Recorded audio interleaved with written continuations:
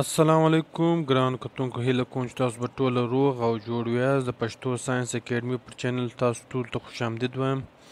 اوله خبره خو دا شوله. دویمه خبره دا ده چې زما چې کوم چینل دی د پښتو ساینس اکیډمي په نامه، هغه پر یوټیوب باندې تی سبسکرایب کاست او د هغه څه به ستاسو دا ښه وسي چې زما چې کومې نوي ویډیو دي، که هغه د ساینس په باره کې، که هغه د سایکولوژي په باره کې، زه خپل چینل ته اپلوډوم په پښتو کې. تاسو به هم ګوراست، زما به هم استفاده کیږي او ستاسو به هم استفاده کیږي. نو اوله خبره خو دا وله چې دا سبسکرایب کاست.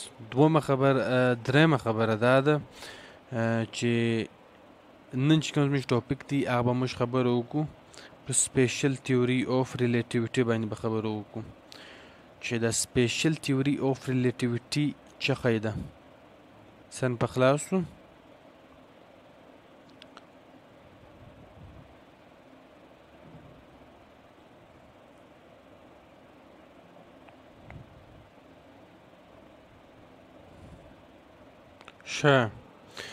اوس سپیشل تیوري آف ریلیټیویټي کې 1904 کې د دې تیوري د مخه عموما په ساینس کې دا خبره کېدله چې نیوټن دا خبره کړې ول د آینسټاین د مخه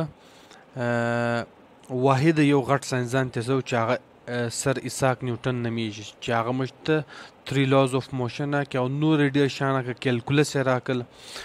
نو نیوټن دا خبره وکړله چې ټایم چې دی، ټایم هغه کانسټنټ دی، یعنی د کائنات په هر ځای کې کائنات دونه غټه ده، که کائنات دغه ځای ځي، که دغه ځای ځي، که دغه ځای ځي، که دغه ځای ځي، په دې ګردو کې ټایم چې دی هغه کانسټنټ دی. یعنی که دلیه یو مثال کې طور پر کم ټیم پر دا ځای باندې د هغه ټیم به دلته هم وي.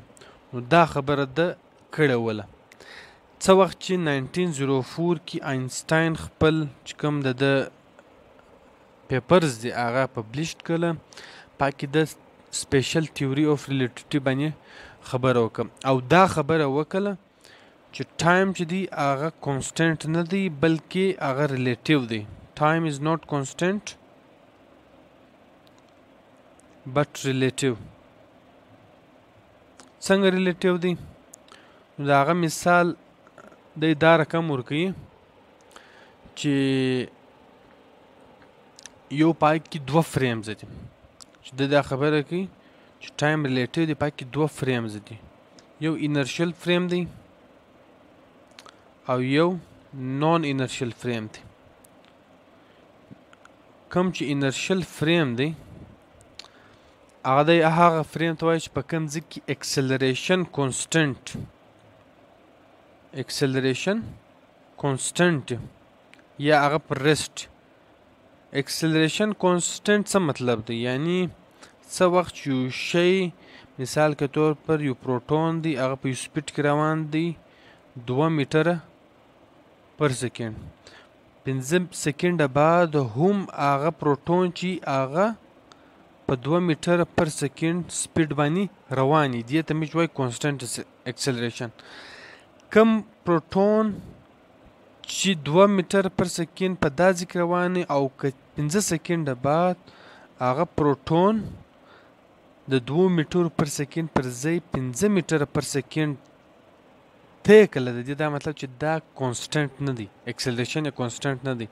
د دې چې کوم اکسلریشن دی هغه د انکریزینګ په خوا دی، دې ته وایي انرشل. نو د 2 فریم دغه کله انټروډیوس کړل، یو انرشل او یو نون انرشل.